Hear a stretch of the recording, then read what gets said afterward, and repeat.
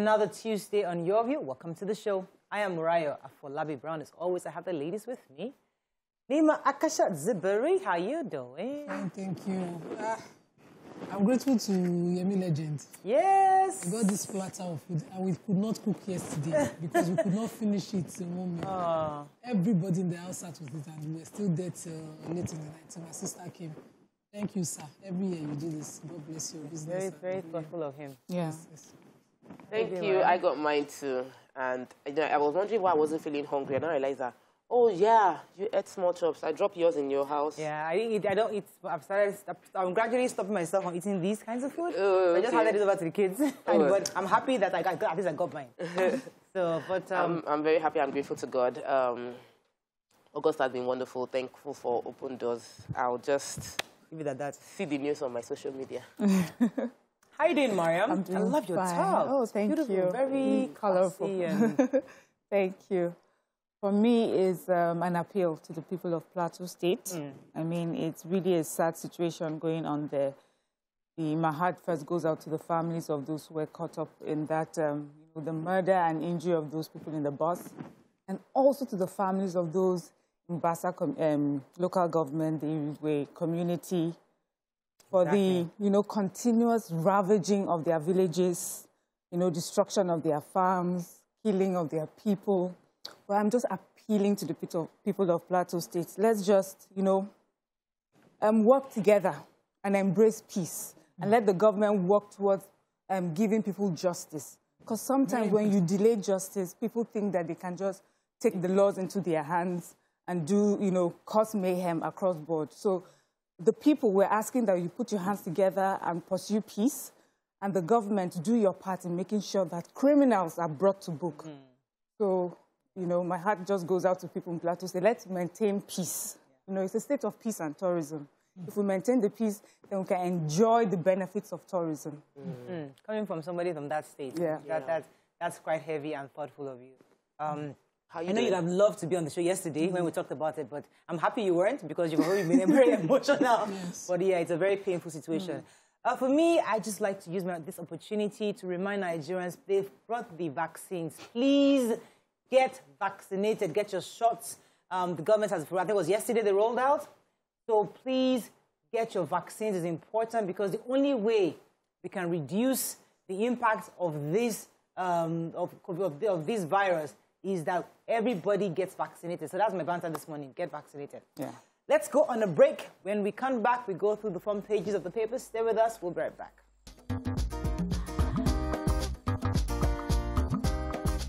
Stay tuned. Your View will be right back. Thanks for staying with us. We'll move, starting with The Nation. Bids open for Lagos, Kano, Abuja Airport, Port Harcourt Airport, actually. COVID-19 vaccination resumes with Moderna. 5 killed in Taliban shutdown of Kabul airport. Oscom Pandep INC PDP protest IPP and PIB Act. 2022 budget to be funded with 4.9 trillion naira loan, says Minister. NCDC, cholera killed 1,174 in 7 days. Lagos begins recruitment into health sector. Okay. So, yes, the major headline, there's been plans to concession of the airports, the Lagos, Kano, Abuja, Port Harcourt. I remember I took a story about 2 weeks ago when it was re-emphasized that they are not selling, but the government cannot afford to maintain these airports. So the concession bidder is now opened. The aviation workers feel it's not realistic, but the contract is supposed to protect the workers, so the workers don't have any reason to worry about loss of jobs. The concession will be affecting all the international terminals. There will be a public-private partnership arrangement, and we're hoping to see how profitable that will be for Nigeria in the long run. Yes, I have NCDC is reporting again on the cholera epidemic. So it says between August 2nd and 8th, we have lost 1,174 persons across the 23 states and the Federal Capital Territory.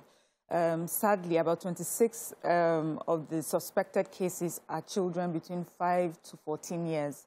51 of them are males, 49 are females. This is a serious case.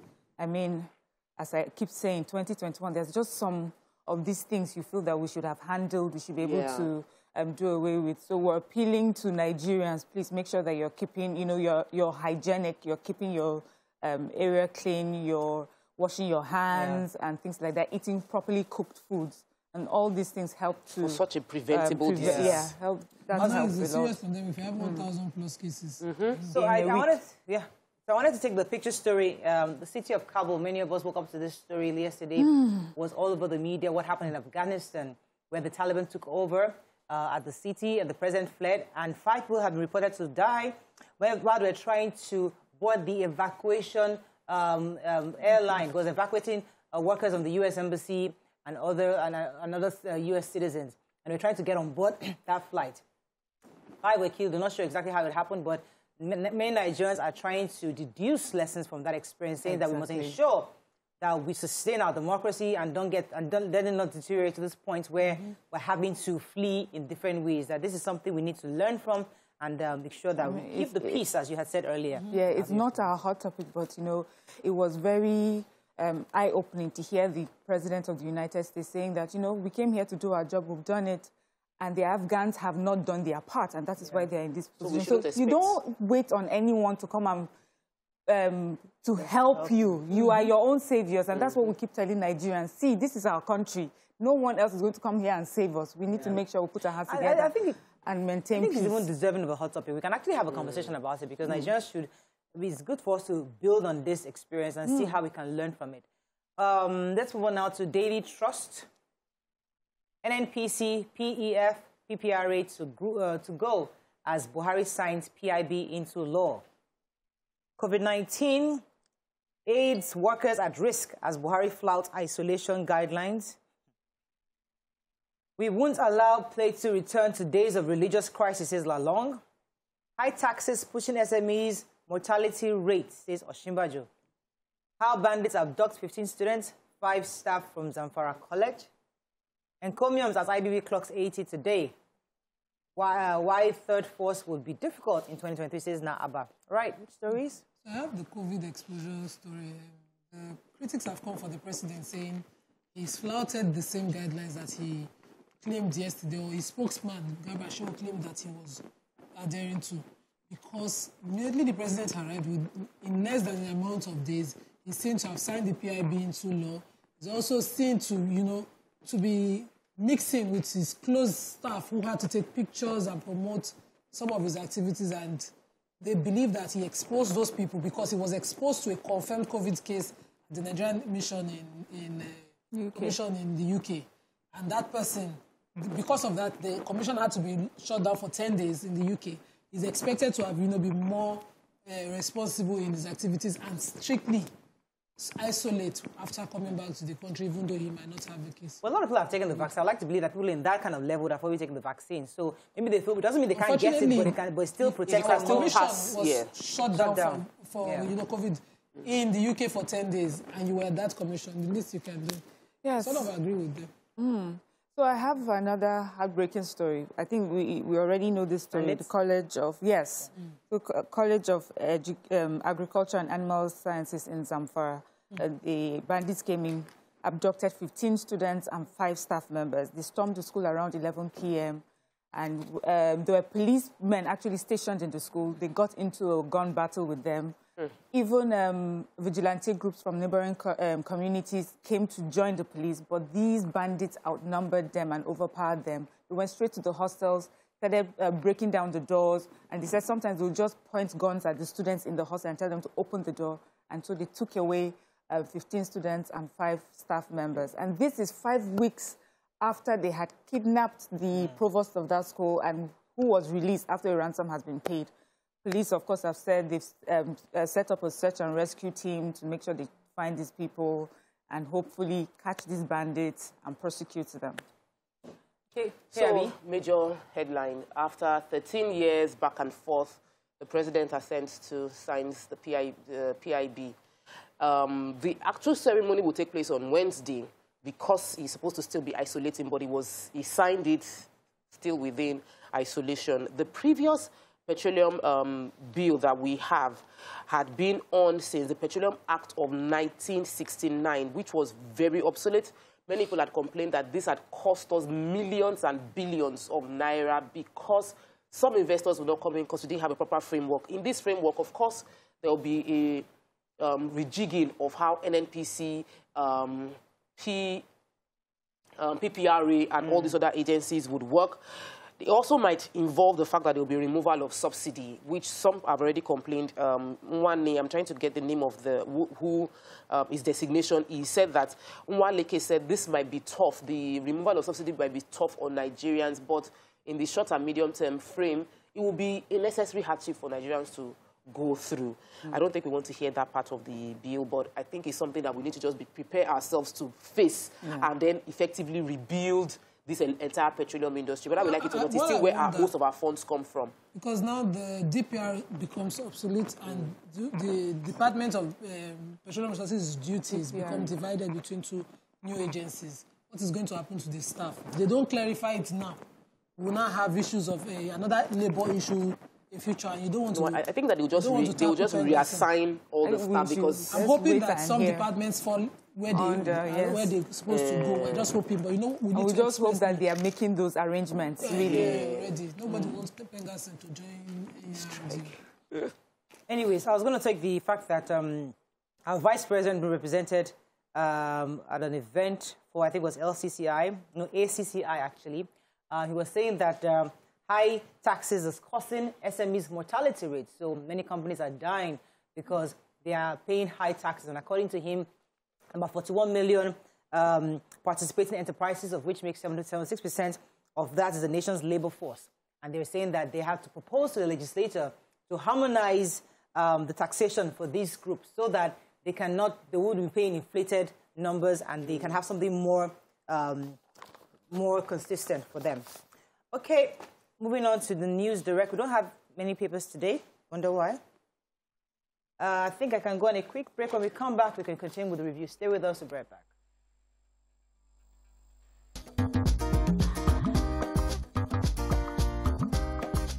Stay tuned. Your View will be right back.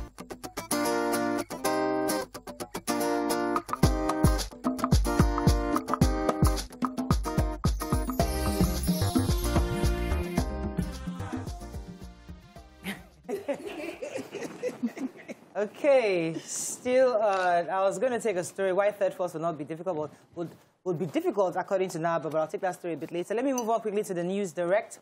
13 years after Buhari signs PIB into law, we talked about that already. Malaria Makinde flags of distribution of 5 million insecticide-treated nets across the 33 local governments. Police arrest 39 suspects, recover 2 RPGs, 13 AK-47 rifles, and 58 wraps of dynamite. I read that story. I did. Keita commends state funds on revamping tertiary institutions. Effective judicial system will assist Nigeria's economy, says Ambassador Rimi. Okay, let's start with... yeah, go ahead. Has, flagged off distribution of about 5 million mosquito-treated nets to all the families and all the 3 local governments in Oyo State. According to his special advisor on health, she said that, they would engage workers.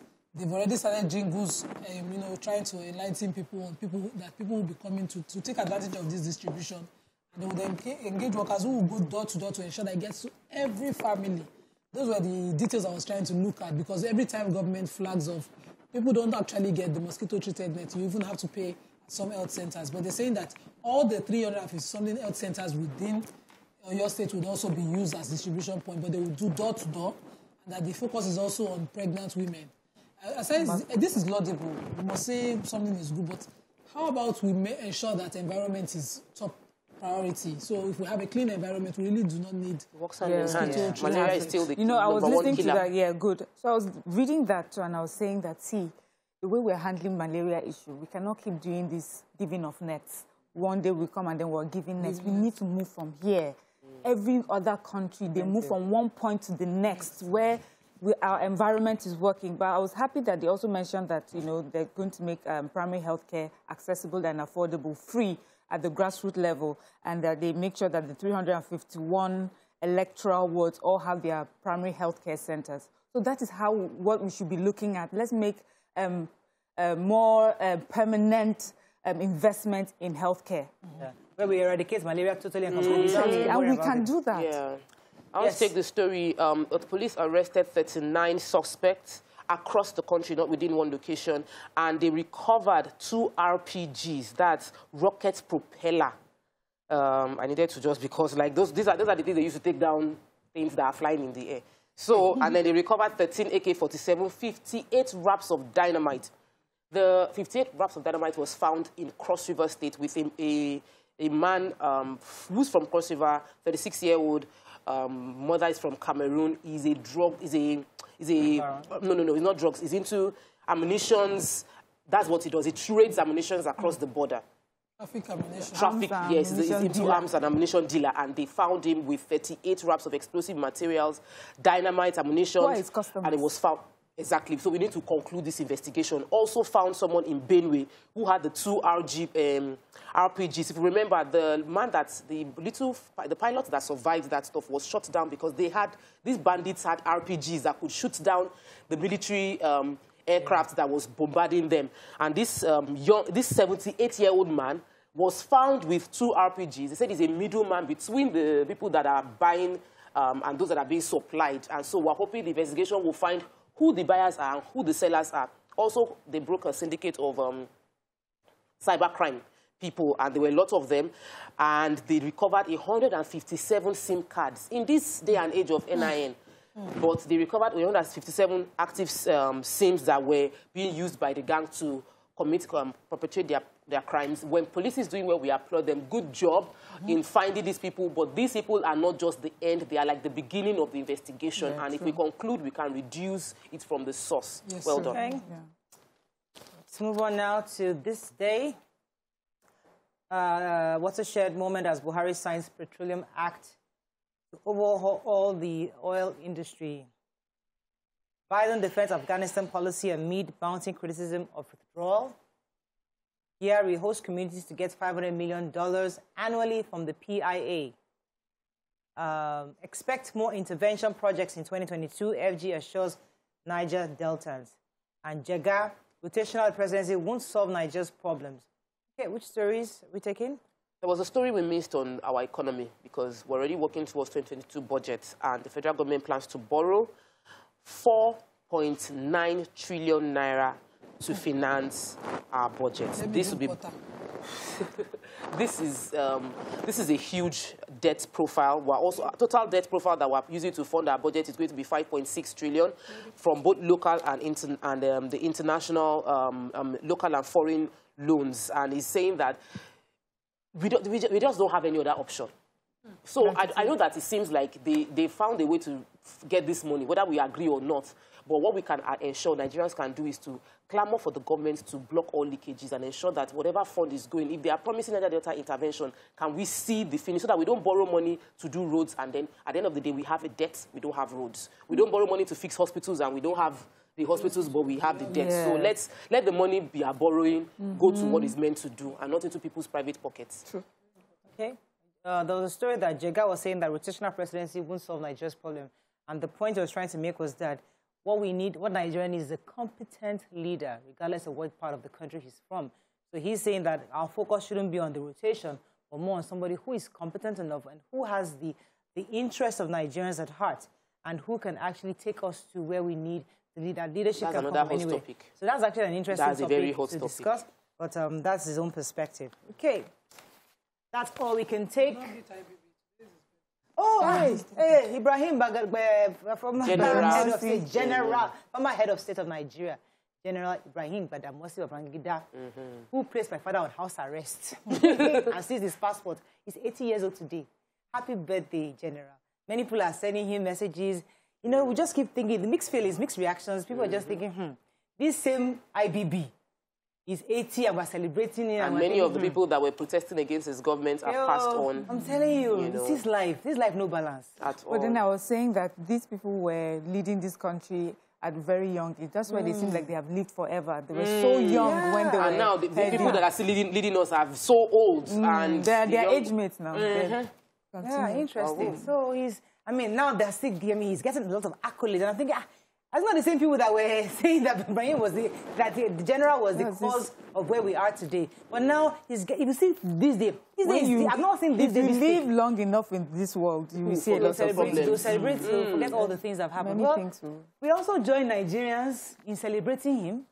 Since they are people celebrating, we celebrate you. Happy birthday. Because it was you have lived long. You want to be 8 years. We want to be 8 years. I want to be alive long enough to be only when I'm good. I want to be alive to see Nigeria succeed. And I think that should be a legacy for everybody. For IBB, we wish you many years, and we hope that the Nigeria you see today is the Nigeria you dreamed of.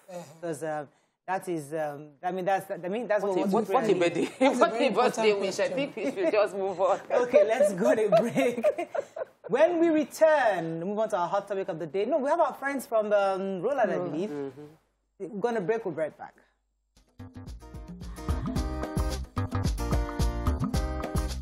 Stay tuned.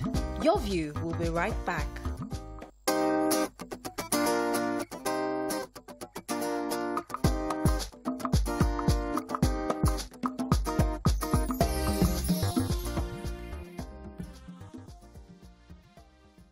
Thanks for staying with us. So these are sponsored segments with Roland Properties.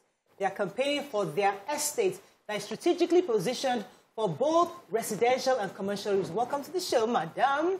Joining us on the show now is to shed more light on the Freedom City Splendor is the relationship manager at Roland Properties and Allied Services, Adewuyi Abiola. Welcome to the show. Thank you so much to have you. Thank you for having me. So tell us about this new deal, this new gig that Roland has. Okay. Roland Properties, our mission actually is to be a leading world-class team and a point of reference for quality, excellence, and affordable real estate in Nigeria as a whole. And I'm sure the viewers at home will be wondering what she's saying or what does this even mean. It simply means that our goal is to actually reduce housing deficits in Nigeria one man at a time. And, of course, if we have to do this, we believe as a company that acquiring properties shouldn't be just for the rich. I mean, it should be for every class, no matter your earnings, no matter what your income is. And hence, we decided to bring this new tidings, this new big thing.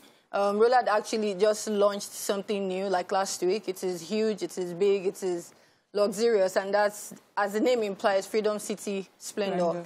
Okay, you describe it as some position strategically for residential and commercial use. Where exactly is this property? Okay, so if you are really familiar with Eleko, this property is just 10 minutes drive away from Eleko, and it's just right next to the free trade zone. I mean, I was having a conversation with somebody earlier, and then we're talking about how Ibejileki has become the new commercial hub. And, of course, if you are talking about the new commercial hub, you are talking Dangote refineries, you're talking about the seaports, you're talking about the proposed Fort Mainland Bridge, and then you're talking about the free trade zone itself. So this Splendor itself is just by the main road. Like, you do not have to drive into any turnings or anywhere. I mean, you're just coming just by the road. You have Freedom City Splendor right next to the free trade zone. I'm sure people might be wondering, where's this free trade zone? It's just go on Google and try to find out what the free trade zone is, and then you have a land, an estate that is just right next to it. Right. So your Freedom City, if someone had bought one of your, estate, for instance, let's assume Freedom City, someone bought Freedom City, I would rather have Rockland because they had Rockland in Ibadan and thought, I don't want this Lagos wahala. I just want that peaceful, serene environment. Can they just switch payments and, all of that to one of your estates, or is it by force, by fire, you stay where you bought? Okay, so we usually say something that buy Roland, buy peace of mind. So when you buy Rockland and then you feel like, oh, okay, I do not want Rockland anymore, I want to switch, it's just a matter of coming to talk to some of us, of which I can't really give you a specific answer that, oh, you can just switch like that, but there'll have to be, there'll be cost implications, and there has to be like a balance, because, Rockland in Ibadan is not going to be the same price as, Freedom City Phase 1. Yes. Okay, so I wanted to ask about documentation. One of the concerns many people have concerning Ibejuleki axis is that many of the properties there are under acquisition, government acquisition. So what is the documentation that Roulard has on Freedom City Splendor? So for Freedom City Splendor, the title on the land is approved excision. Okay. So I wouldn't want to like confuse my viewers at home. Please explain what excision if we're talking approved excision, it just simply means that government has released this land for development. So like I would love to go more into this, but because of the fact that I need to say some other things, I wouldn't want to confuse people that do not really understand what real estate is. But you do get papers and it is safe. Yes, it that's is what safe. People want. Yes, it is safe. I mean, it means the government has allowed people to use the land for whatever they want to use it for, and they can then process documentation on it, which is a major relief for those concerned. Okay, so of course we need to talk about the money. Yes. And then if there are payments in installments and things like that to help people of different classes. Okay. So talking about the money for Freedom City Splendor, it is 7 million naira. And it is 7 million naira because of this title. And I can tell you for a fact that a land has its approved excision. It means a lot. And the fact that it's even by the expression right next to the free trade zone. I mean, you don't know what to expect. I mean, like, you know a lot of things to expect from investing in land. So, like, when you invest, even right from when I was young, I was always told that investing in land is, like, one of the biggest things you can do. And then it is always said then that the best investment to have on earth is earth itself.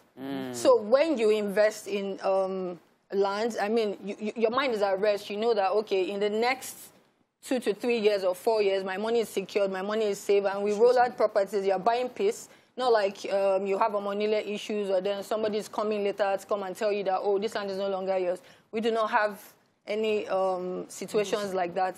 And then to buttress my point, for people who love sustainability, talk about urbanization, you love green areas, these are like the newest place you can decide that, oh, I'm having a getaway with my family and I want to, I mean, live in this area. And aside for the fact that for personal use, this estate is actually suitable again for other purposes, such as, I mean, serviced apartments, short-let apartments. So is there a standard building layout and approved, or you can just come in and buy your land and build whatever you want? Yeah, you can actually just come in, buy your land, and build whatever you want. Okay. I was talking to one of my clients like yesterday, and he was asking me questions concerning this Freedom City Splendor, and I'm not even trying to be fake or anything. He got 4 plots just yesterday, and as of this morning, I still signed a deal for this same land.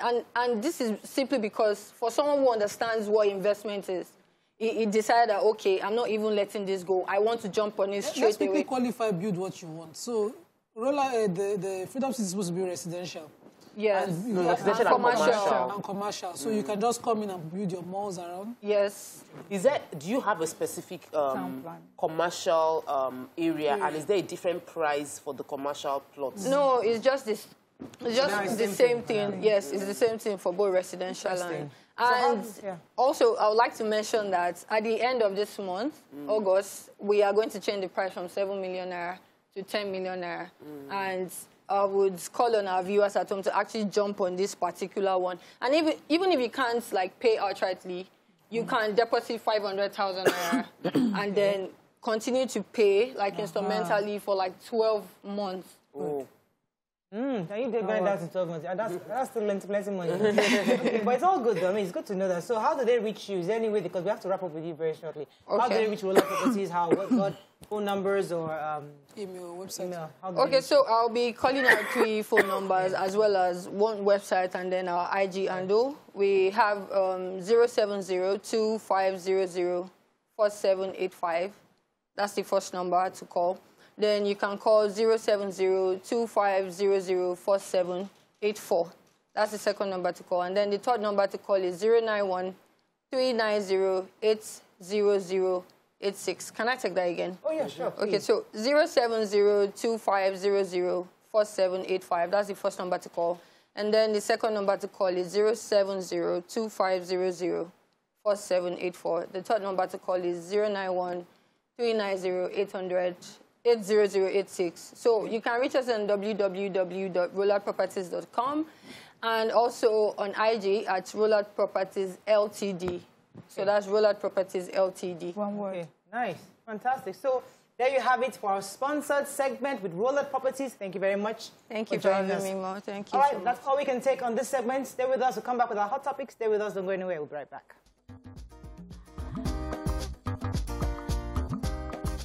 Stay tuned. Your View will be right back.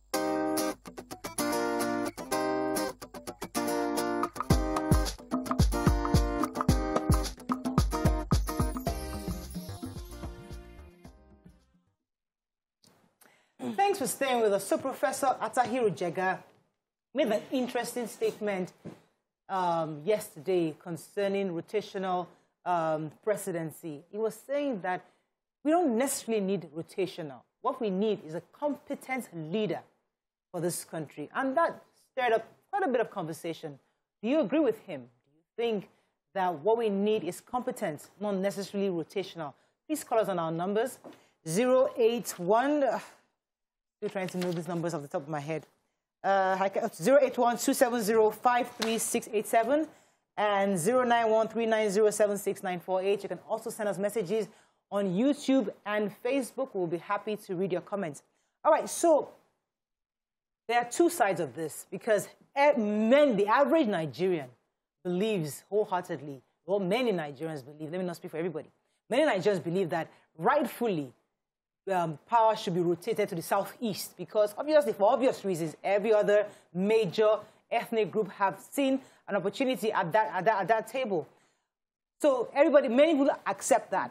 But there's another argument that where we are as a country, we are at such crossroads where we need decisive leadership. We need somebody who can actually move this ship of Nigeria to a viable destination.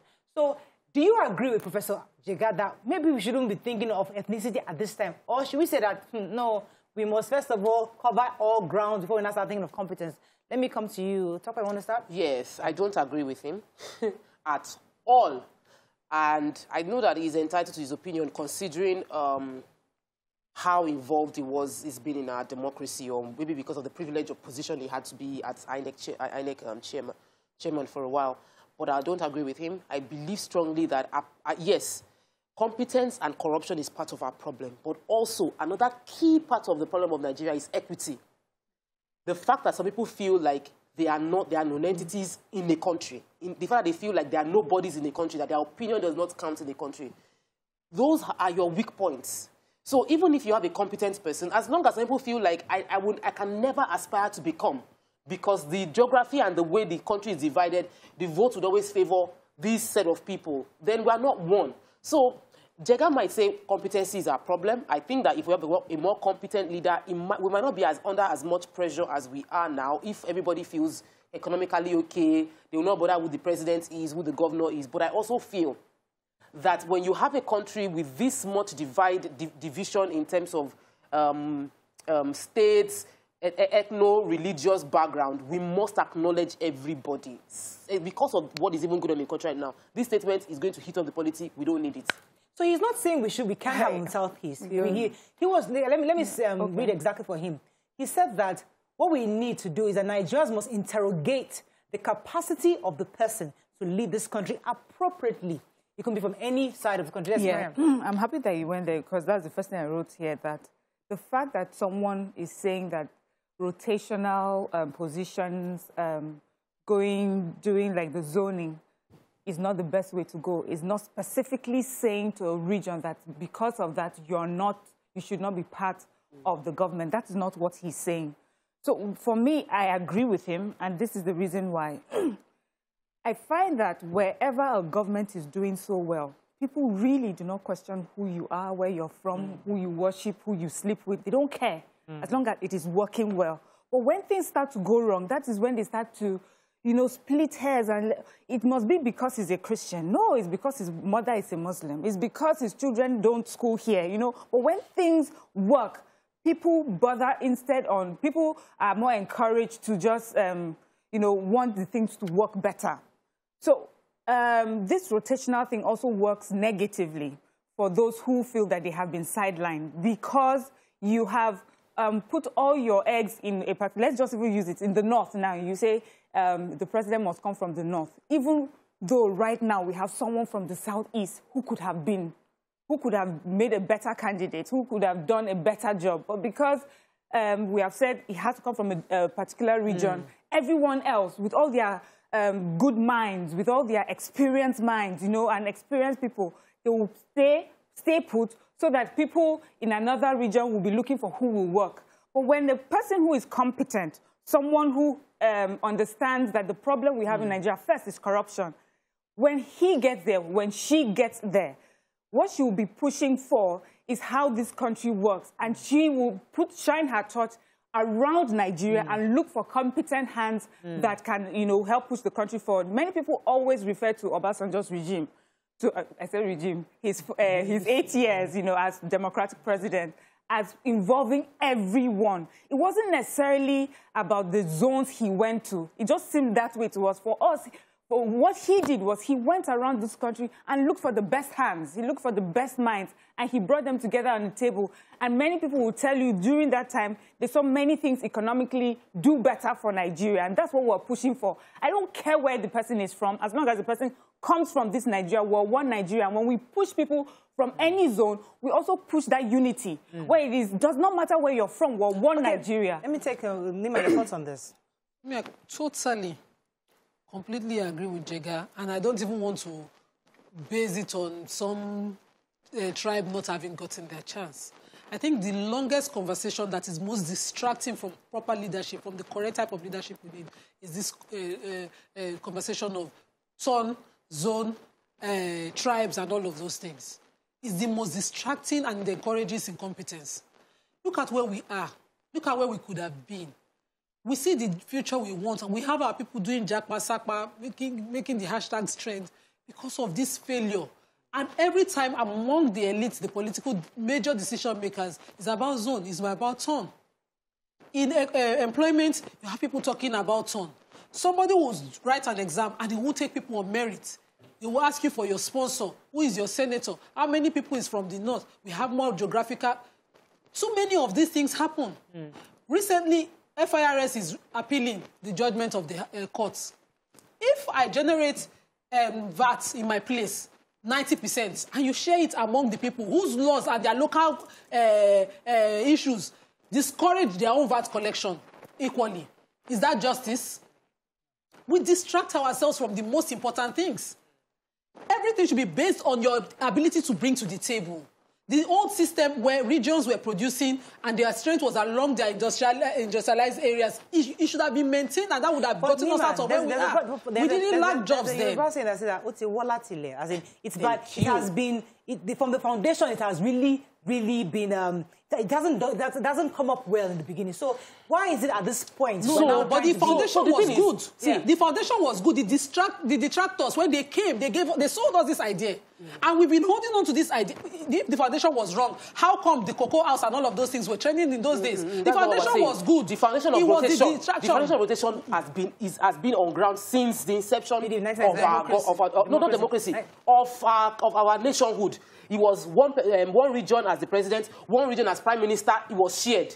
Another region as a finance. It was shared. And then it was always been like that, because there must be equity. I agree with you sentimentally. If you look at it from the book points, the most competent hand should be at the helms of affairs. All right, but when you come into Nigeria and you come into over 60 years of some people feeling injustice. Sadly, the bad example of what happened in Plateau State will be what we'll be using here. We interviewed a man yesterday. The man said, how come we always will suffer, nobody is going to speak for us.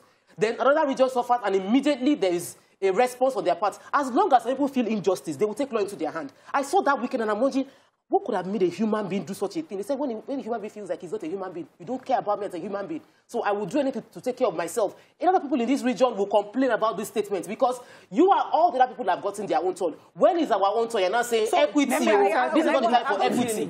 So let us continue. There's a part of, okay, so if it is this person's turn, her own group is also there. Edo is there. Plateau is also there. Other regions say, okay, after the Southeast has passed, it is now my turn. Where do we draw the line? The real solution is restructuring. If there is a proper restructuring, there will be less Exactly. We have a structure we are trying to revert to now. Yes. This structure was our original structure. You mentioned, let me clarify on this. The Prime Minister was from a region. You know, it was a balanced form of government. Yes. In every government, you had balance. Today, what do? They do a democracy that appointments across agencies, appointments across bodies on one side. So I agree with you. But if we had maintained the structure at the time, I'll be confident living in the Midwest. I don't need any other area to live in, because if I farm and eat in the Midwest, I will have dignity. Right. But when you took it out, people started to struggle. People will go to let me not use the wrong word. Let me say, Tokwe, you know, I think you even make my point even more with this example that you gave. So people are being killed, or they feel that they are being discriminated against because they do not get justice. The reason they feel that way is because they are not getting justice. Yeah. So you now get people detractors who will come in and say, you're not getting justice because you're from this place or because you worship this God. The truth is that the only reason why you are not getting justice is because those are the helms of affairs who are supposed to make sure that you get justice are sort of dragging their feet. Or because of political positionings or whatever it is, they're not doing that. So when things do not work out right, then you have people distracting you with things like religion and ethnicity. And in Nigeria, it happens all the time. You see someone who is seeking for office, and he has looked around and he thinks, what can I do so that I can get more votes on this side, Ghana more support in this side? He looks at it. They see how the politicians also work. They'll go to the north and talk about religious differences. They'll come to the southwest because they can't talk about religious differences. They'll look for ethnic differences. So that shows you that is not what it's about. It's about incompetence and corruption. If that is what we face, we will find out that we have no problem with whoever it is that is pushing the cause of Nigeria and meeting our needs. But there's a word that Tokwe used earlier, which I would like us to go back to: equity. Very important. Yes, we hear what you've said, but where does equity come in, where everybody who have felt marginalized? So we're trying to fix a problem, right? So we agree it should only be somebody competent, but in fixing the problem, the parts that feel marginalized, shouldn't they be allowed to have ownership? After you finish eating your piece of cake, you now say, everybody, this remaining, we must share it equally, but you finish eating your own piece of the cake, like, you finish eating it. Yes. You can't eat your cake and have it. People will just complain. About who is at the helms of affairs. It's just one man that we need as president. Yeah. Must go round. Equity cannot be about that. Even in our 60 years, share it by 4 years. It's still one man that we need. Equity is about equal opportunities for people, the larger number of people from different areas that they are from. So, my Edo people, for instance, now, we don't need to know the senator. I hate to be told to go and find the senator from my constituency. I hate to be told that, because the senator is not even finding me. Because I deserve an opportunity, I have bidded for, or I have, done an exam for, sought employment for, and somebody says, until he supports me, then he can bring anybody. It's about equal opportunity for anybody across board. Okay, let me be sure I'm hearing you. What you're saying now is that, so regardless of who is at the helms of affairs, the idea is that equity is really across board. So in the legislature, in the judiciary, in all sorts. It's God that will bless you. In our military appointments, if it is about ranking, the next in command takes up. You don't go and you sub one small boy because it's from the area. Because that's from your place. It's wrong. You see, the thing is, when you don't, like the solution, Jega said that the solution is not about rotation, it's about competence. And my own is, if everybody wants us to find a proper solution, it is about restructuring. Let everybody talk. Let's define and rearrange how we want to do going forward. So why don't we have somebody from the southeast be the leader, and then every other thing is equitable?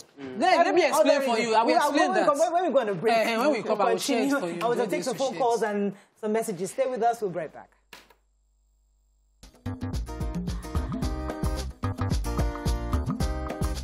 Stay tuned. Your View will be right back.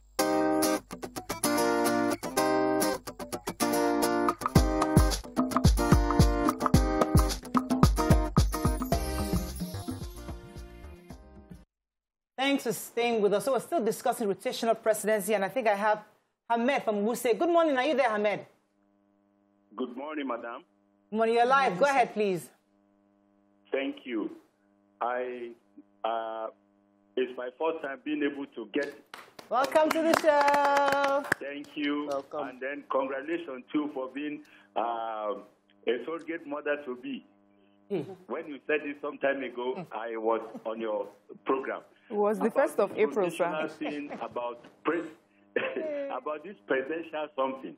You see, you people are doing a great job. Thank you, Ahmed. Please, when it comes to military appointments, the military are the only establishment in the world that goes under two laws. That is civil and military. So what you don't understand, please leave it like saying, why not take the person who is next in line? A lot is about trust in the military. So now, with all the what you are talking about, in 2011, Anambra State, a state in Nigeria, belongs to PDP. And they are looking for governorship of Anambra. In PDP, they had 47 candidates.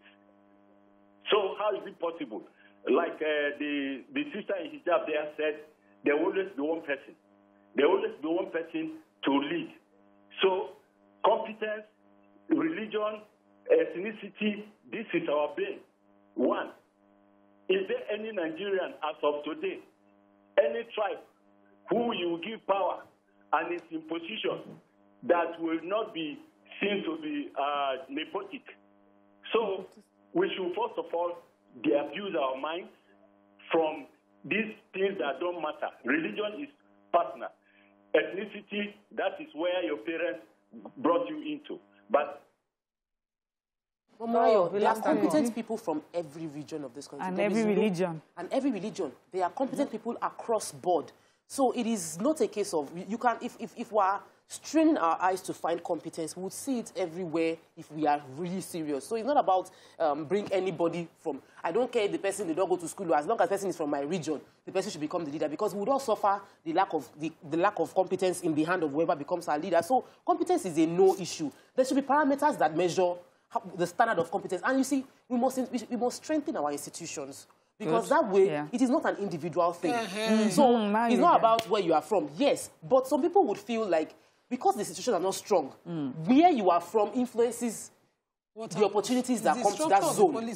So if in your location, because you are from there, even within Lagos... But the president was from Bayelsa. We didn't really see any major development in Bayelsa at the time. So it's not so much about that's how they got the road to Abeokuta was still... The Abeokuta Expressway right now is still not completely done. Yet it was the governor... The point is, why can't that person be president? But the real equity we're talking about is in the other institutions that are there. Collective development. I was going to say that. I just remember, like, every time there's a election, if you have family members that live like in the rural areas, what they hear is, this is our son, oh, this one that is coming out is our son. So mark him. It is not, this is the person that has promised to do this, and from his antecedents, he can deliver. They'll be called, I remember they'll call us from there and say, they have told us so that this one is our son, that one is not our son. We should not even, elect him. And that is what, that's one. Secondly, I don't see this rotational thing as being sustainable.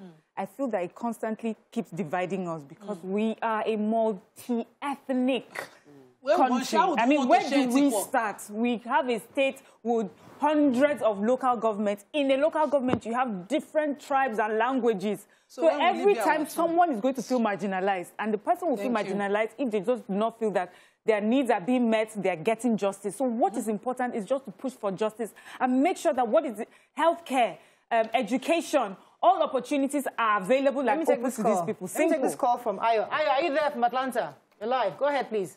Yes, I'm here. Go ahead. I'm here. Good morning. Morning. This is my first time calling in. Welcome to the show.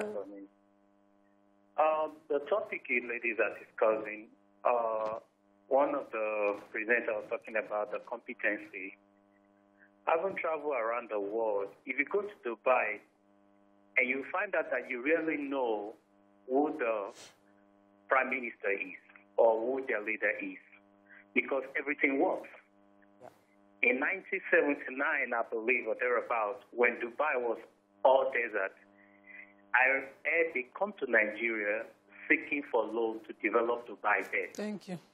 And then Nigeria refused to give them money. Today is the same country we're running to for vacation because there's functionality of works on everywhere.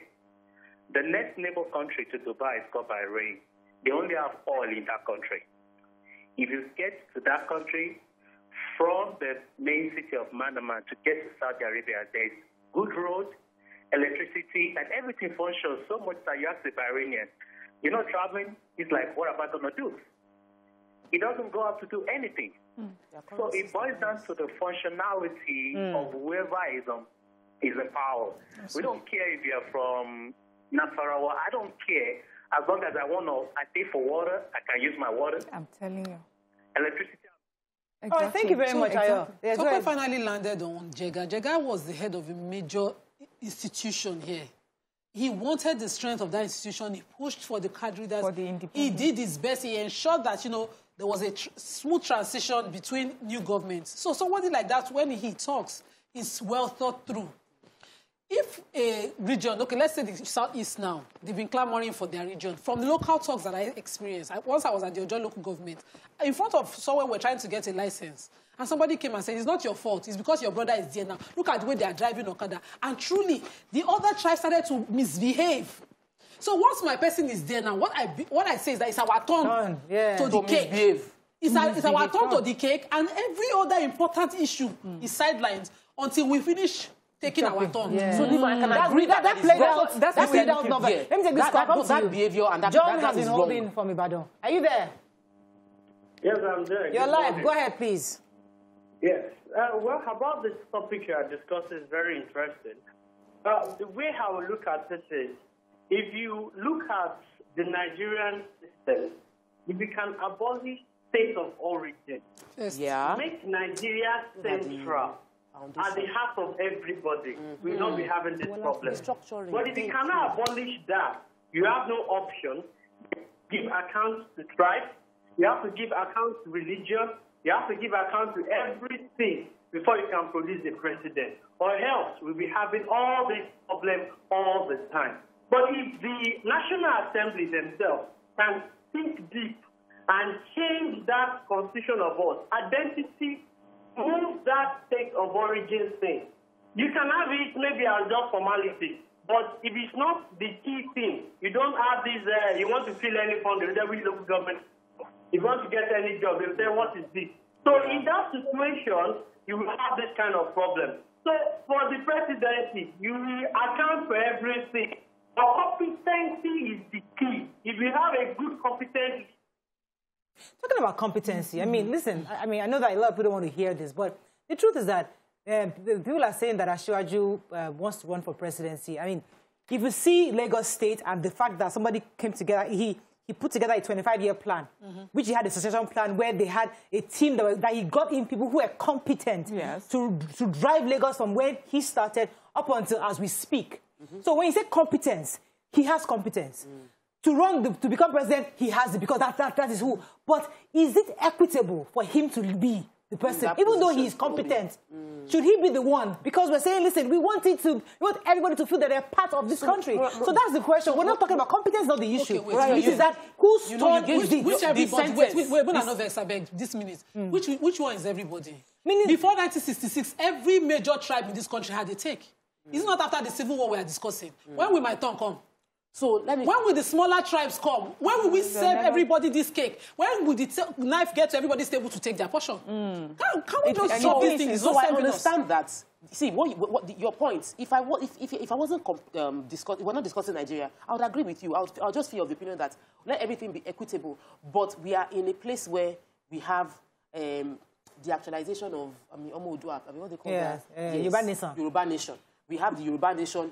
They are fighting for their own. We have IPOB also fighting for their own. There is so much division now that it's not a surface level saying competence is the solution. It is let everybody discuss what their pain point is. If we have a proper restructuring process, national confab now. So it has to. It's like you said, it's like you are trying to straighten a tree that from the roots it's already bent one way. It is going to be a tough job. We will need to rearrange what is important to us. What's our nation from what? Okay. I'll come to you, Mary. Let me take Matthew. He's been holding for a while. Matthew, are you there? Yes. You're live. Go ahead, please. How are you guys doing? Very well. Okay. You see, Murayo, I'm interested in your topic. That the East Central States, Northeast, all this zone, they are not going to help us. Number one, we should make the center non-attractive. If you make the center non-attractive, the zones should be more attractive than the center. If you make the center less attractive, people will go to their zone. The glamour for the center, for the president, will no longer be there. It is very simple. Please, let us make the center non-attractive. And we go to our zones. You are closer to your people. Let them see how you are going to embezzle their money. Yes. Catch you themselves. The center. Please, let us keep doing what you are doing. Thank you. The center. All right. Thank you, Matthew. Let's come to Maria. Come to you. Okay, so I written in my book, I said juicy appointment. One of the reasons people fight for this zoning and this rotation is because they want juicy appointments. You will hear, they'll say, we don't think that you have represented us well in the juicy appointments. What are these juicy appointments? Is this the appointment you are looking for where you will go and show them how competent you are and you will clear the place of corruption? No, it's because you want to go and carry your own. So we are fighting really for corruption. I want to show me. So I need to go there too and take a part of. All my brothers to have an NPC position. I need to take away too. That is what we are fighting for, and that's why I say we need not be distracted. Let's leave politicians to their political talk, but Nigerians themselves, we should know exactly what it is that we're fighting for. These groups that you have mentioned, they've come up because people, because of lack of justice, people are complaining about things not working right. That is what that is supposed to fix. It's not because Yoruba nation is feeling Yoruba, we are just the best in the whole of Nigeria. No, it's because they feel that maybe there's something that at the center is not targeting, is not meeting our needs. And the same for IPOB. Because you still find some people from the Southeast who will say, IPOB really does not speak for me. I still want to be a part of Nigeria. This is not... But there are things that we need to solve. And once we solve them, these groups will just dissolve. Okay. Recently, a former senator was opening house for a boy.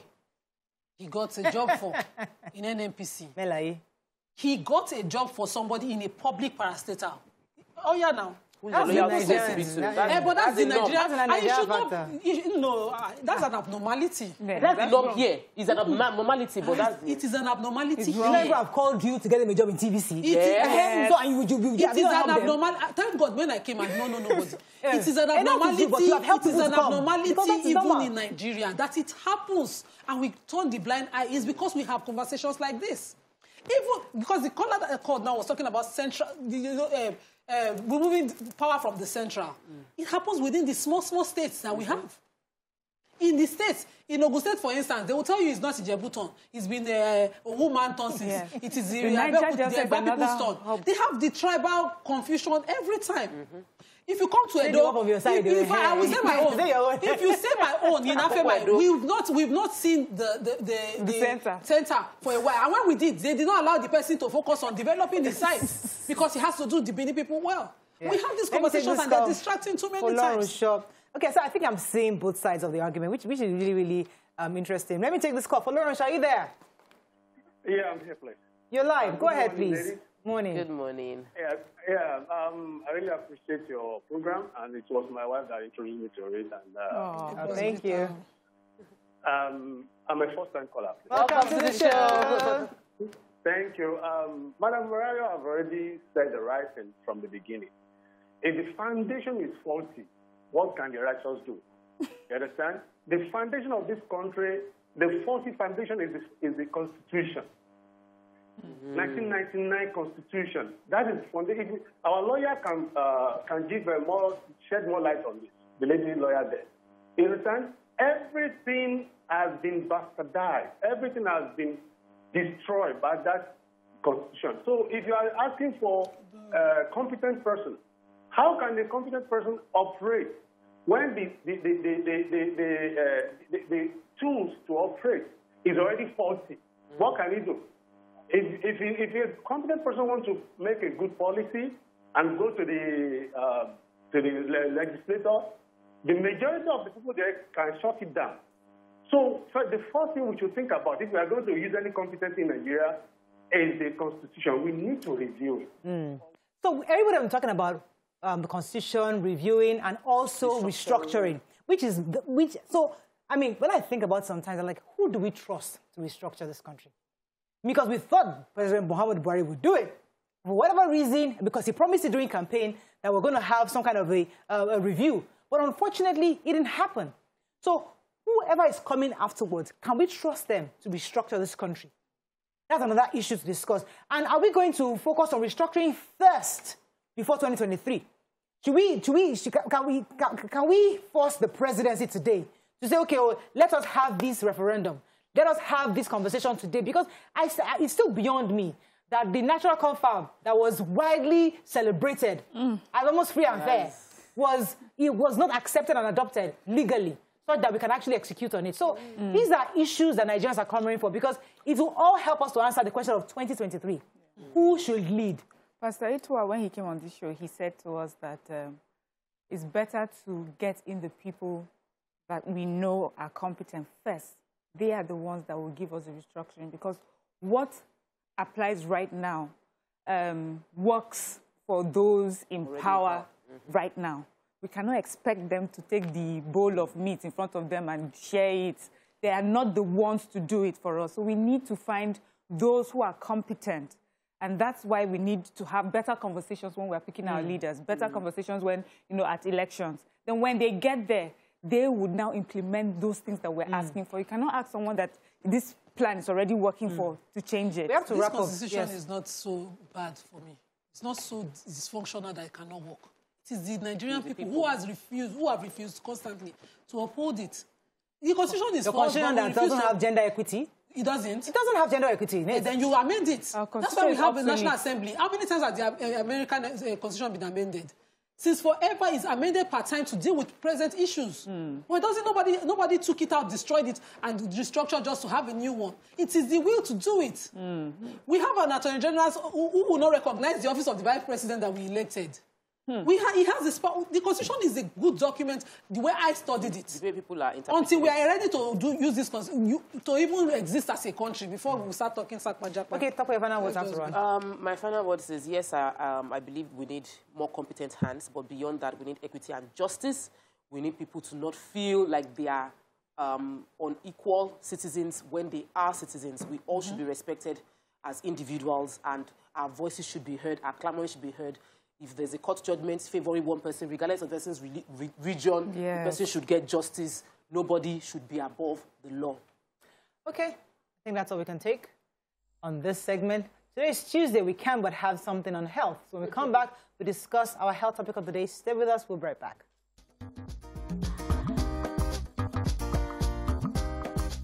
Stay tuned. Your View will be right back.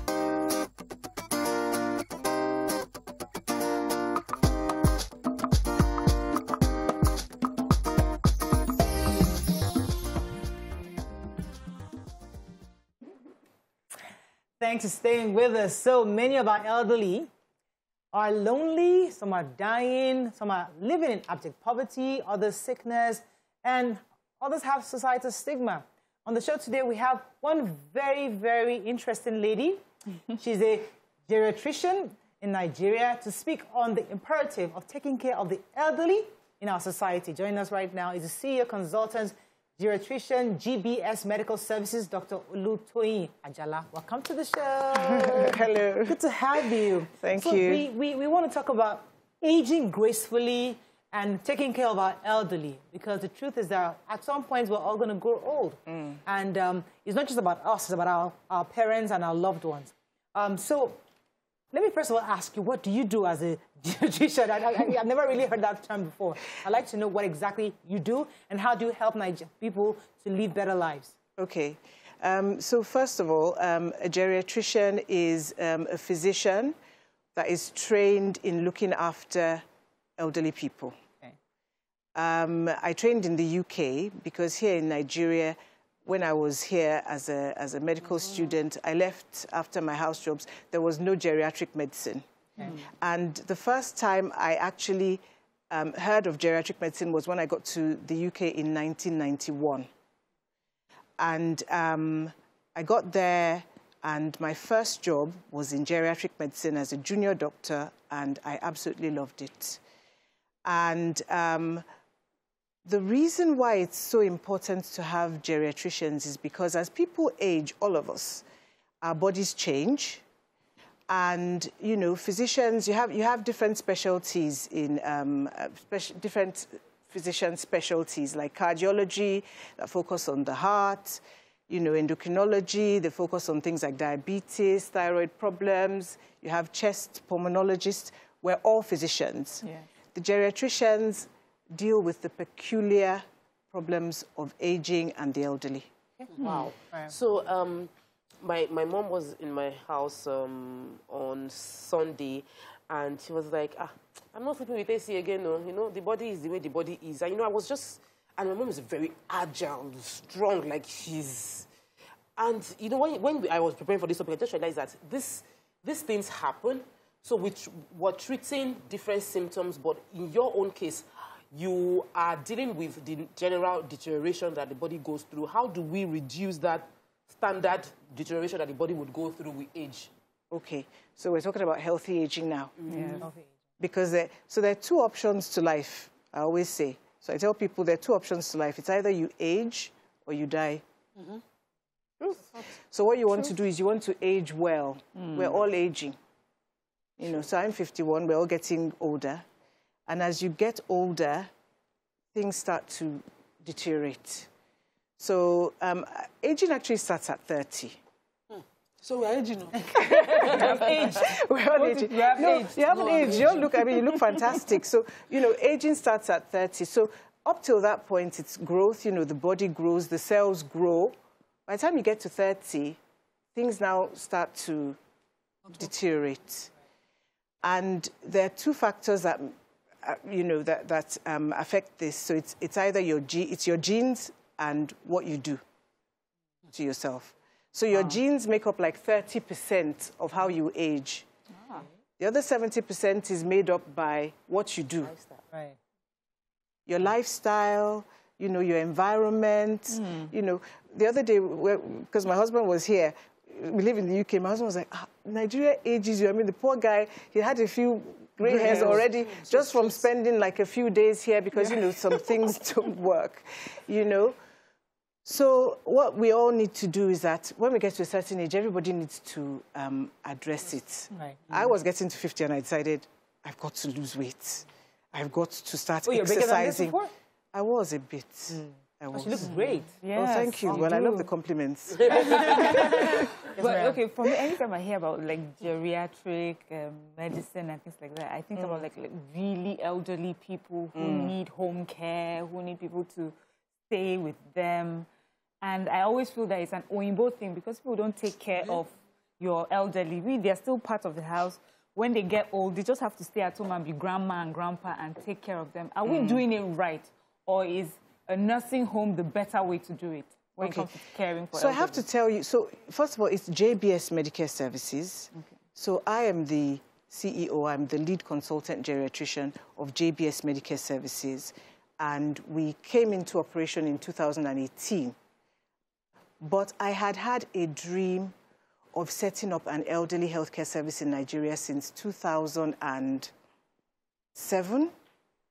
So whilst I was doing my training, just because of what you've said, you know, people knew I was training in geriatric medicine. People were struggling with their parents. Lots of people. I was getting calls. I was getting calls from people that were struggling, people close to me. you know, people who were not so close, getting calls because lots of things were happening, falls, not getting the right care, dementia.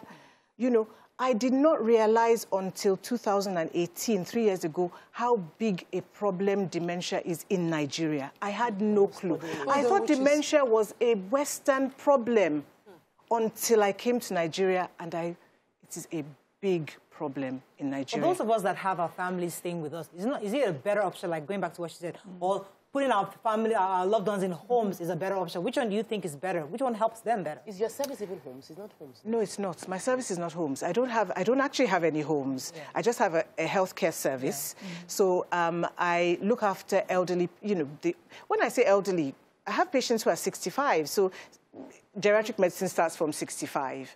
So I have patients who are 65 and they've been around. They've seen cardiologists, they've seen chest doctors, and their children have money. It's not like they don't have money, but they're just not getting better. They're not well. And then they call me in, and then, you know, because I'm an experienced geriatrician, we see what, I know what to do. And then we do it. Talking about the care at home, one of my pet peeves in life when I got to the UK was homes, nursing homes. I hated the idea.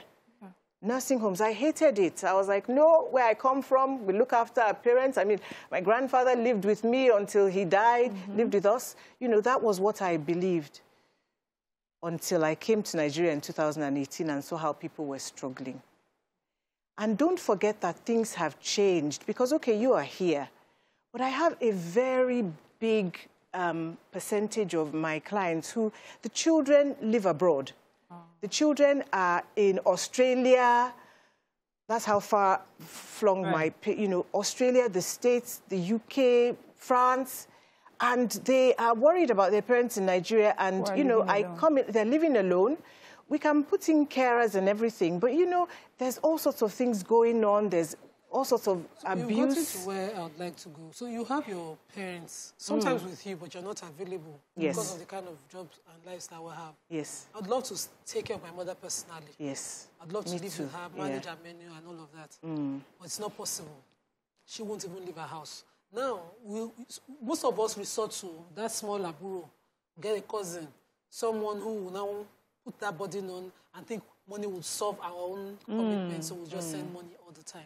What can we do to ensure that that person that is in charge is fit to do the job? Because we are doing it from a place of love, but that person might not be able to do it from a place of love. But if they understand what to do, you know, maybe it will be better. If I bring my mom, for instance, to you, along with a caregiver that I've attached to her to you, what can you teach her and the caregiver so that they can live well? Okay. So it's I can talk about my practice, my service. So part of it, not all of it, because we've got the medical care, we've got the nursing care, we've got the home care.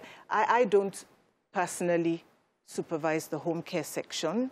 You know, that's run by my nursing team. They provide training for caregivers, and they also provide trained caregivers. So what we do in my service is that if you come to us and say, oh, you know what, I'm worried about my mom, we want to have a trained caregiver, we do an assessment first. We always do a medical nursing assessment. Because what I found is that, you know, people just say, oh, we want a caregiver, just send us someone. That didn't work. Not for me, anyway. Okay, so we have to do an assessment. Okay. We do a medical and nursing assessment. So we come to the house, we assess your, you know, we have to see because sometimes you get to you send someone there and things are totally different to how it's been reported. And it's my reputation at stake. Okay. It took a long time for me to come. When you do an assessment, what would you say would be the red flags for you? And like, okay, this person needs care and needs care immediately. Okay, so this person, so first of all, sometimes you get there and the person can't, you know, maybe can't even stand, can't move. Okay. You know, so we want to do an assessment. Oh, hello, and then bed bound. We always check for pressure sores. You know, can't eat. Sometimes we got there once and the person had a stroke. Wait. Everyone else, before we go back, I think I've even gone too far. Because there are people watching TV right now and they want to know how we don't get to this point where they are needing this kind of help. So I want you to, let's reverse a bit on how do we age gracefully? How do we age in a healthy way so that we don't have to go through this? That even if my children travel abroad, I can be strong enough to take care of myself. I would like you to help us on those few steps. Okay. So I think when you get to a certain age, I'll say 30. Although many of us, I don't know, you all look so good, so I don't know how old you are. I'm 51. All at least 30. But you're all at least 30. So when you get to a certain age, the first thing you need to do is, for me, the number one remedy to aging is exercise, moving. Exercise, moving. I don't know how you ladies do it because you're here in the studio so early in the morning. I've watched a few of your shows. I also get up early. You get up early in the morning, you do your exercises, 30 minutes a day, at least, minimum. So for me, for instance, I get on the treadmill. I do what I call a HIIT. Over the last 30 years, I've been able to figure out what my body needs to, maintain my weight and get my strength and all of that. So I do what's called a HIIT, where, I walk for 3-4 minutes, then I run for 1 minute. So I do that. I try to do that at least 20 minutes. I wouldn't say 30 minutes every day because that would be lying. But I try and do at least 20 minutes every day. I also have a personal trainer. Because of COVID, that stopped. We haven't actually checked. He's not back yet. But, I had that. I know what to do. I've got my weights. I do my weight training. Exercise is key. So number one is exercise. I'd say exercise before anything else, before food, before anything else. Number one is exercise. You've got to exercise. You've got to build your body. You've got to make sure that your body is resilient. You've got to build up your muscles. You've got to, your exercise tolerance. Right. It helps your lungs, your heart, everything. So that as you get older, and everybody I know that exercises from a young age, they tend to age well. They tend to age better. That's my number one. All right, exercise. So many of us are parents that they didn't exercise.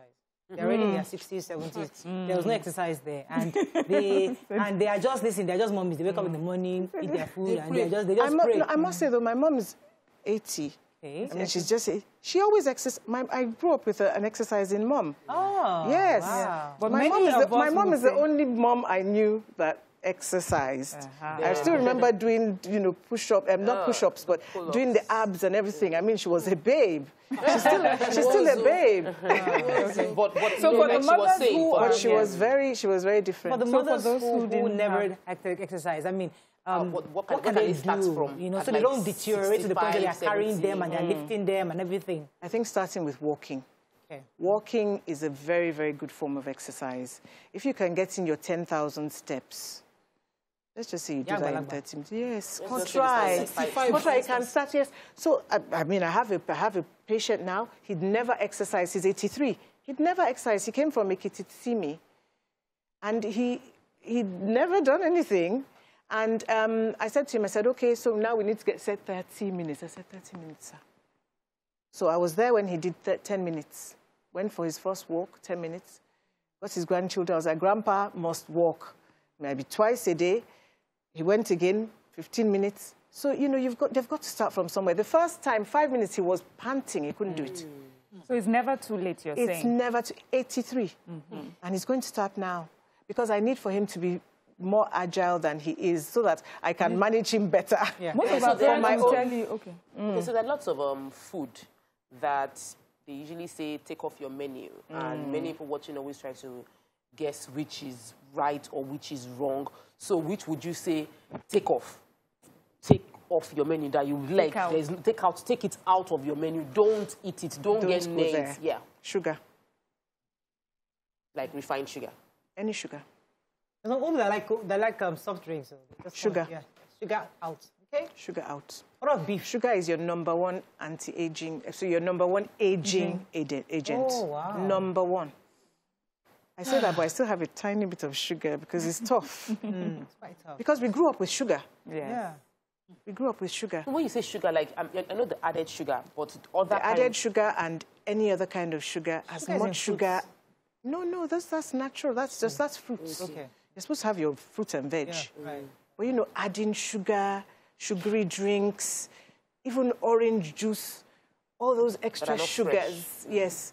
extra sugar, sort of Coca-Cola, Coke, all those things, sugar, all sugar. Let me ask you this question. So an elderly person, oh, sorry. Ask her. No, because I have been able to stop drinking all these things. But I can't get off these malt drinks. Like, they're just crazy. I mean, like, I really want deliverance. So one of the brands actually did a no sugar, added sugar.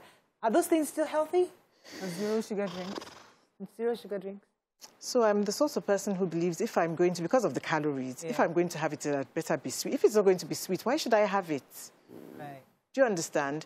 Because I think we need to indulge ourselves occasionally, you know? So I wouldn't say cut out. The only thing I'd say cut out is sugar. 100%. It's aging. It causes inflammation. Cut it out. But honey? Honey is more natural. In moderation. So I believe in having everything in moderation. Everything, seriously. I wouldn't say cut out meat. I wouldn't say cut out, you know, oil. Maybe palm oil. You can indulge once in a month or something. Palm oil is healthier than regular. That's what I was taught until we now found that it actually clogs the arteries. I know, I know. Okay, that's so the whole point. Many Nigerian old elderly people now will be watching and thinking, see, the way they would tell us is, see, I've gotten to this stage in my life. Don't even come and stress me. Madam, God bless you for that. Don't stress me. But then we are constantly taking them to the hospital. What would you say to them today as they're watching TV that they can do from their homes to just help improve their health? Okay. So I must confess, because I'm sure some of my patients and their children will be watching, I believe that when you get to a certain age, we should allow you a bit of an indulgence. I mean it. And I have seen, because I have seen lots of miserable elderly people. So especially during COVID, people were miserable. They couldn't go out. They couldn't, you know, see their friends. They couldn't have family over. And then some child is telling them, no, don't eat this, don't eat that. And then there were just lots of miserable people. And I turned one of my patients' lives around recently. I hope my daughter is watching. When I said to her, they were like, oh, she's got diabetes. She likes her. And the woman just stopped eating. She stopped eating. So I came in and I said, you know what? What do you want to eat? For some reason, she wanted fried rice and all that. Let's give her what she wants to eat. And then I will manage the blood sugar. I will manage it. But give her, her memory came back.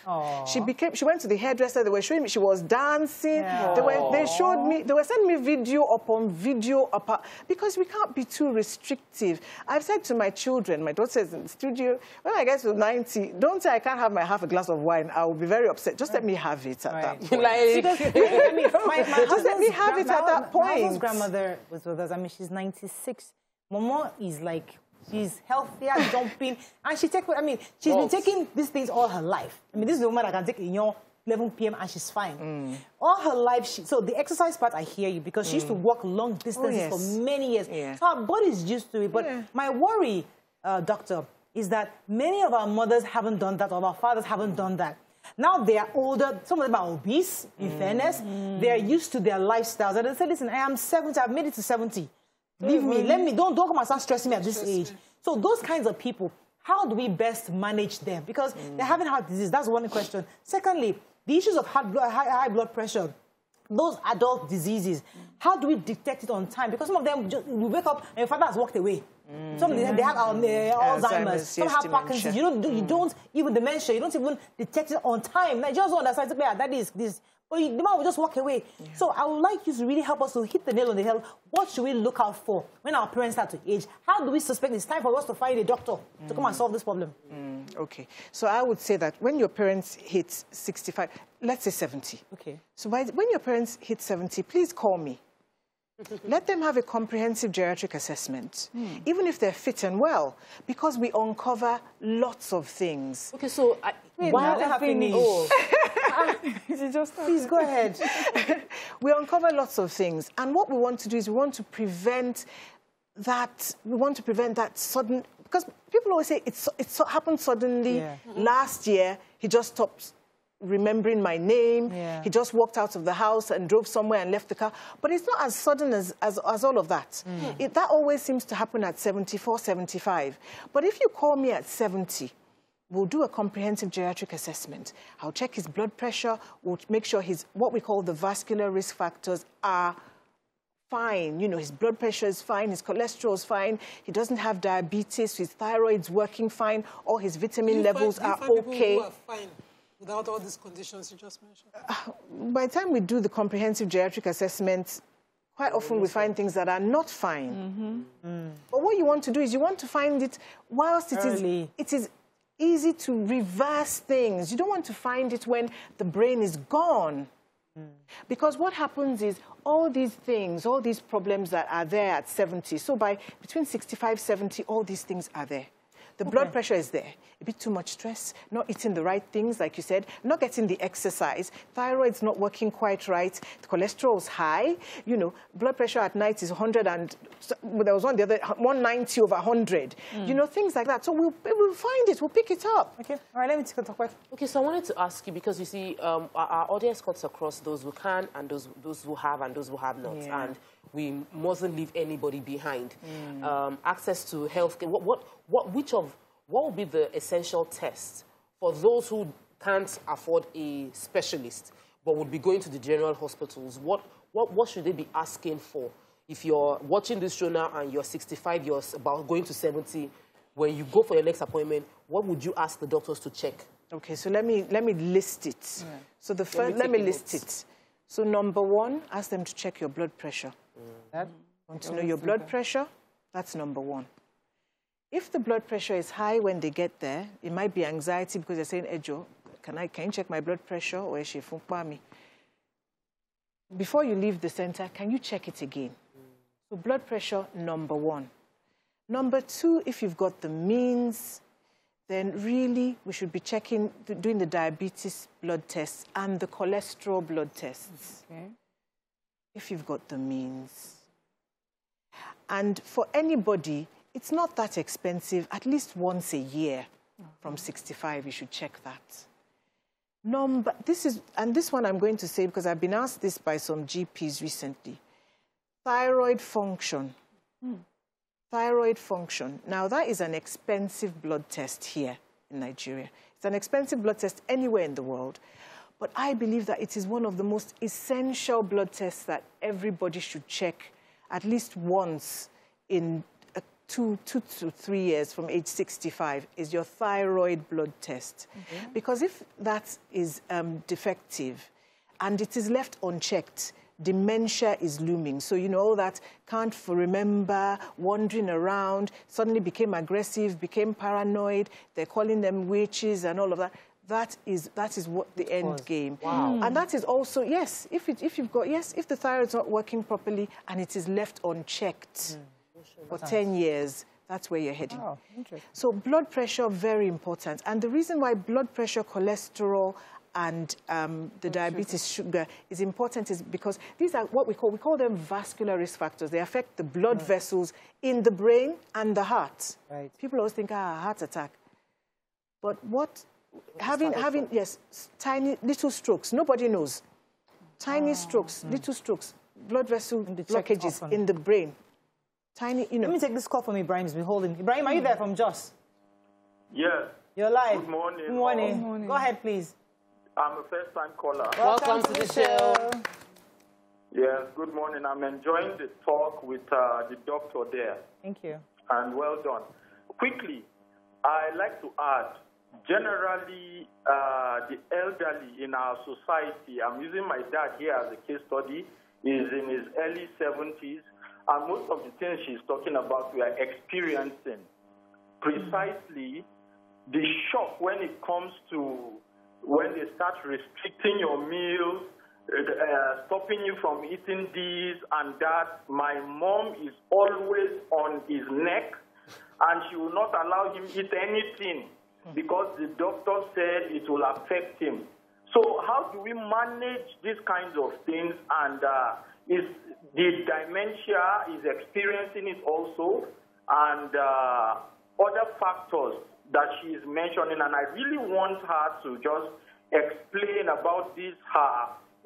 She has a house that she gives the care. We want to understand the setting, and if we want to bring someone in our society, what are the things we'll follow to do? All right, thank you, Ibrahim. Okay. Ibrahim, so the first thing I need to tell you is that all our parents, when they get to a certain age, they're very stubborn. They're stubborn and they're set in their ways. The last thing they want to hear from you, their son, is don't eat this, don't do that, don't go here, don't go there. Even though you are doing it for them, you're doing the best you can for them. So what I always tell my patients' children is, you've got to make him believe he's making the decision himself. So when you go to him, you don't just say to him, no, the doctor said don't do this. You say, oh, try and explain it a bit and make it his decision. Guide him in that decision so that he believes it's his own decision. He's making this decision himself. That's number one.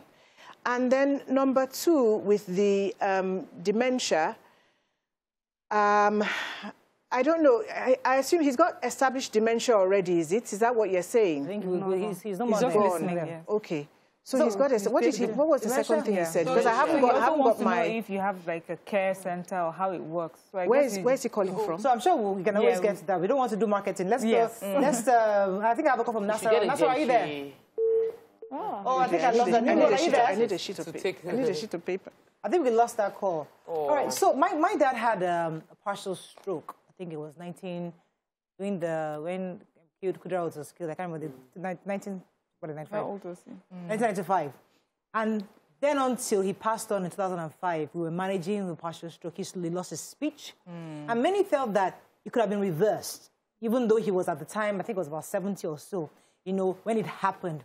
Now, my question to you is that when somebody has a partial stroke, can that condition be reversed such that they have the normal lives together, or would there have been a better way for us to manage it? Because throughout his life, he couldn't speak, and it was difficult to communicate to him. So let me ask you, how quickly did you detect that he'd had a stroke? Of course, we took him to the hospital. The doctor diagnosed him. But was it? I mean, did you see? Because with strokes, you know what happens with strokes is that there is a blockage to a blood vessel. Yes. There was anger, aggression. Yes. There's a blockage to a blood vessel. And in the UK, if you can get to that blood vessel within 4 hours, we can actually give treatments to unblock the blood vessel. That reverses the damage. Oh. So it's not done so commonly here, but there are centers here. There's a center in Enugu, a neurosciences center, where it can be done. But it can't be done in many centers. So how do you detect? So when that thing happens, how do you know it's partial stroke? Okay, so these are the things. So it's called its face. So you look at, so first of all, you're talking to someone and all of a sudden he can't speak. There's a facial droop, he just stops speaking, and the face, it looks like there's a droop. And, maybe there's saliva drooling. Yeah. And then can't lift an arm or a leg. Right. Those are the signs of a stroke. Okay. Can't speak, face drooping. Yeah. Immediately take them to a hospital. Okay. Take them to a hospital immediately. Okay. And, like I said, it's not in every center. In Enugu, if you're in Enugu, you are privileged because there's a neurosciences, there's a center there. But in most places, we can't really unblock the blood vessel, but at least we can try and limit the damage by controlling things that, at that point, the body starts to fight. So blood pressure goes sky high, everything just goes out of sync. And if we can get it, we might be able to limit some damage, but by the time that has happened, the damage is done. And what we want to do, and this is why it's so... Prevention is far, especially with strokes, prevention is far, far better than cure. In this environment, you've got to prevent that stroke from happening. Monitor your blood pressure. Number one, blood pressure. Okay. Blood pressure, blood sugar, cholesterol. That is it. Vascular risk factors. That's what it's called. Exercise is key. And exercise helps because exercise actually helps to maintain your blood pressure. So, there was a study that was done. If you start to exercise 30 minutes every day, your blood pressure actually drops by... Naturally drops. Exercise will naturally drop it will drop your blood pressure, not dramatically. So if your blood pressure is like 200 over 110, it will probably drop it to like 180 or something. Right. But it would... I'm talking about people who it's just a bit high. Yeah. It does help. And because, the more you exercise is not really for weight loss. Exercise is just to keep you healthy. blood pressure, your heart, and all of that. Many of us will be calling our parents after the show. Yes. I would say that you should tell your parents to check their blood pressure. It's a bit OCD. No, but it's a bit OCD, but to check their blood pressures every day. One thing Nigerian elderly people do is check their blood pressure. They not all of them. They will sit down, but you see that blood pressure. Some of them, they always have a bag of medication. Oh my goodness, carry with them. They're not open it. They start looking for drugs. I mean, that's one of the first things I do when I go. I want to see your bag of medicines, because that bag of medicines can even be the cause of all the problems. And that's why you need a geriatrician. Because most people will say, so I went to the neurologist, I went to the cardiologist, I went to the endocrinologist, then I went to the pulmonologist. And each ologist is giving you their own, they're giving you their own set of drugs to manage that problem, which is peculiar to their own specialty. And then what you have is a bag full of 15 different tablets, all interacting with one another.